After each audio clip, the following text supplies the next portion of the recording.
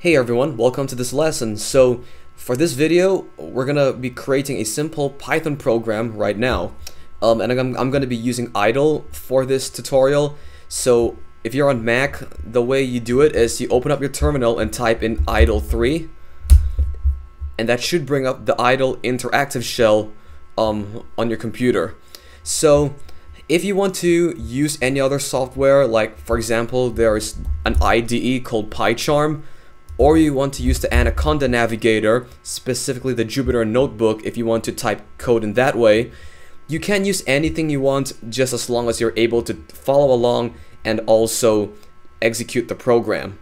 So the program we're going to be creating in this video is going to be a simple program that says hello world and asks for your name, and then it will take in user input, and then it will also ask what the current year is. And then it will also say what the next year is going to be, and then it will ask you the year that you were born in, and then it will say that you are this current age, or that you will be that age this year. So that's kind of a brief overview of how this program is going to be like. I'm just going to tell you in advance so that when we type in the code, you'll know what kind of program we are going to create. Alright, so let's get started. Over here in idle, click on File, New File, and that should bring up a new file editor window. And we're going to enter in the following code, and I will go step by step in explaining in detail right after we finish typing everything in. So the first thing I'm going to do is say print hello world, a backslash, lowercase n, what is your name? My name equals input, and then print it is nice to meet you plus my name, and then as I said earlier, print what is the current year, and then another one, the year equals input, and then print the next year will be string int the year plus 1, 2 closing brackets, and then next print backslash n, what year were you born? And then we're going to do one more user input. This time we're going to call it birth year. And then here's the last line. It's going to be the longest one. It'll be print you will be or already are plus string bracket int the year close bracket minus int then birth year, 2 closing brackets plus and then this year. And then we're gonna have a pound sign that says the final line. Now in idle, before you can run a program, you first have to save the file before you can run it. So you can do, if you're on a Mac, Command S, or if you're in Windows, Control S, or just simply click on File and Save. Alright, so I'm just gonna call this simple program.py.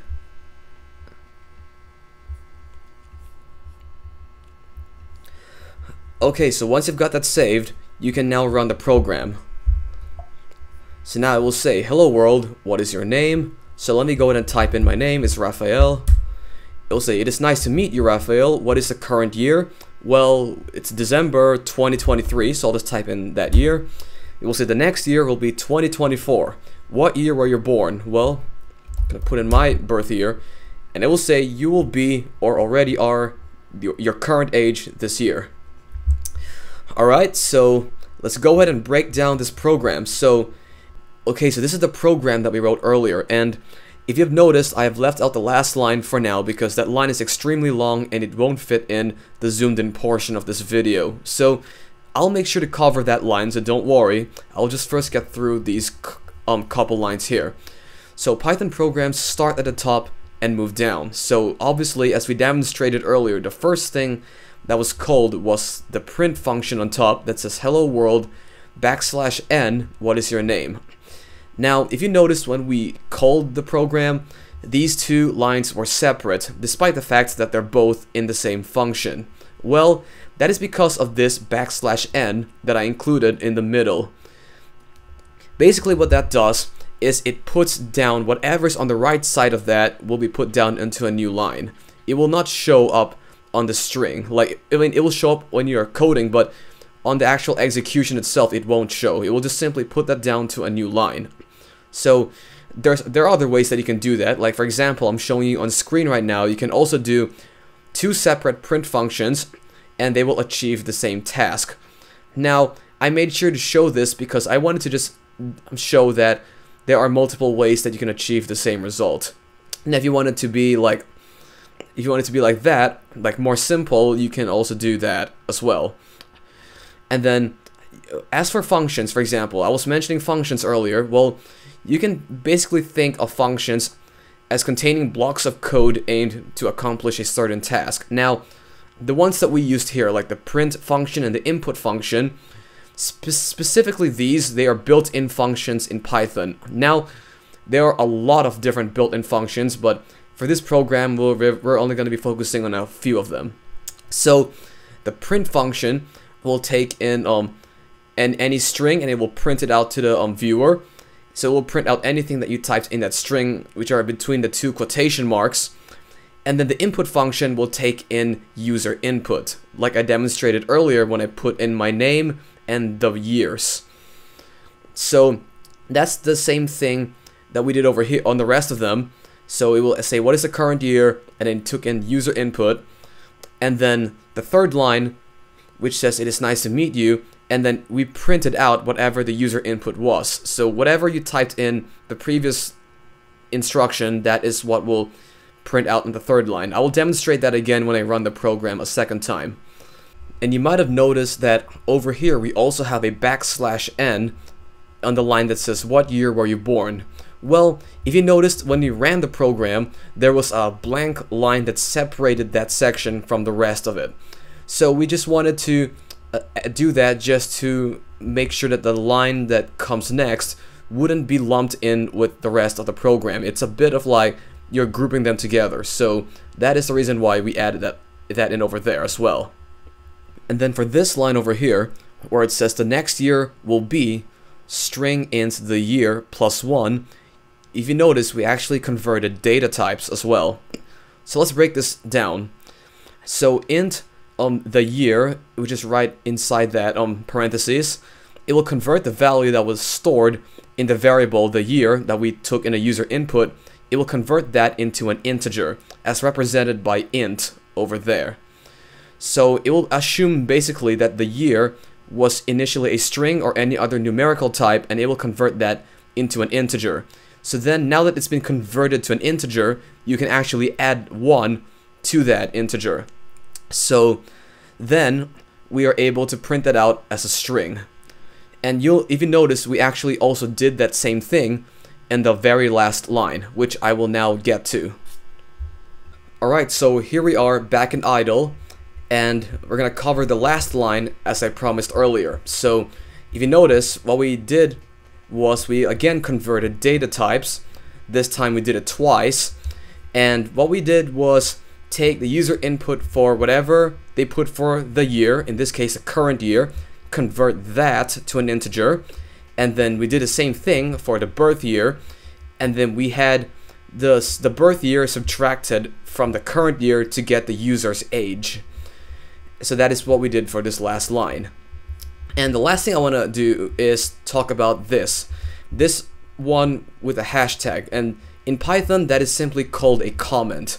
Now Python ignores comments, and you can use comments for a lot of things, like perhaps as a reminder or a label for what a particular line of code does, or a portion of what the code does, and you can put as much as you want to. It really doesn't matter how much comments you put, because Python will only focus on the others. It will ignore comments altogether.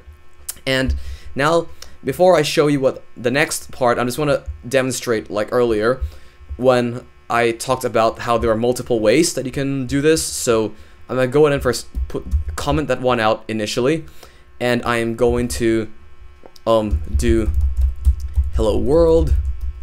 I'm gonna demonstrate how to do it with two separate functions.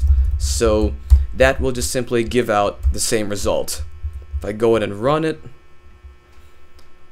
and as you can see, it's pretty much the exact same like it was the first time. So it doesn't matter which one you pick, but for me, I would rather pick the first one because it will take up only one line instead of two lines. But if you feel like the second option is a lot less confusing, well, just do that for now. So what I wanted to show you, let me go ahead and first stop that program. Then what I wanted to show you next is this website called pythontutor.com, and this is a nice website that will show you how your Python program will be executed step by step.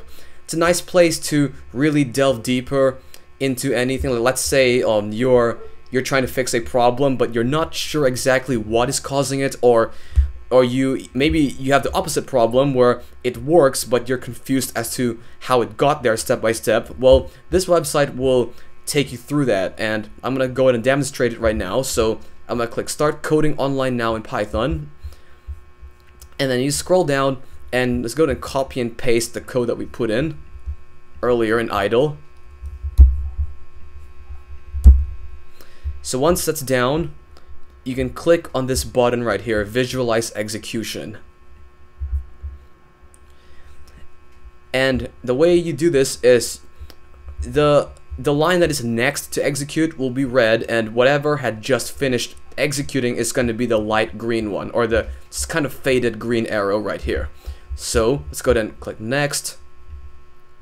As you can see, it says that this line has finished executing as seen by that green arrow, and it'll say, hello world, what is your name, as exactly as intended. And then let's go ahead and type in user input, or let's type in any fake name actually, just to be fun. So as you can see, it's taking it step by step, like I was saying earlier. Now this will also happen for this will happen as well if your program is complicated. That will be extremely helpful. So now let's go click Next again, and then it will say it's nice to meet you, blah blah blah, whatever you put down. And then let's type in the current year. Let's do 2030 to be fun for a change. Click Submit, and then click Next again, and then it will say that the next year will be 2031, as if. And the next one, the user input, let's see, the birth year, let's do 2001, and click on Next, and it will say that you are 29, or you already are 29 this year. If you are, if it's gonna be 2001 is your birth year, and then you put that the year was 2030, well, yeah, definitely will be 29. So yeah, that's what you can do. And then what you can also do is you can actually control the slider here to really go back to a certain step and really check in detail what happened. So I just think that this site will be nice to use, so I wanted to leave that down in the video description. But we won't use the site too often, but I just thought it'd be nice for you to know. So that's it for this lesson. That's your first Python program, and we'll proceed in the next lesson.